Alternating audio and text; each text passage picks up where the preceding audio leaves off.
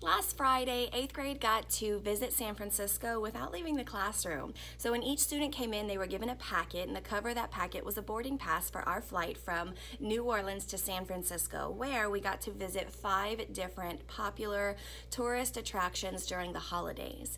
So around the classroom were 5 different stations with descriptions of the location as well as a couple of pictures, and students had to rotate around and use the passages that were up on the walls to answer questions on some of the worksheets that were in their packet.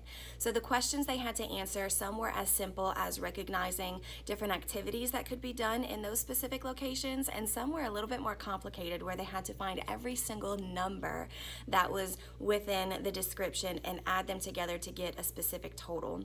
One of the more fun activities that they really enjoyed was to take a selfie in front of the Painted Ladies, which are those Victorian style houses that are super colorful, and they've got really detailed trim work.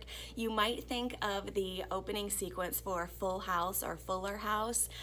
That home is a Painted Lady. So we had a photo of the Painted Ladies on the wall, and I left my phone out where the kids got to each snap a selfie, and they had to have the Painted Ladies in the background, so they really enjoyed that. This activity kicks off the very last writing assignment for the 9 weeks.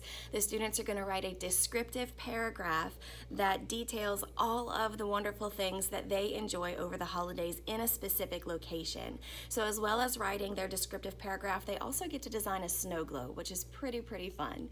So I really hope that they enjoyed it. It was a really good day for us. Oh.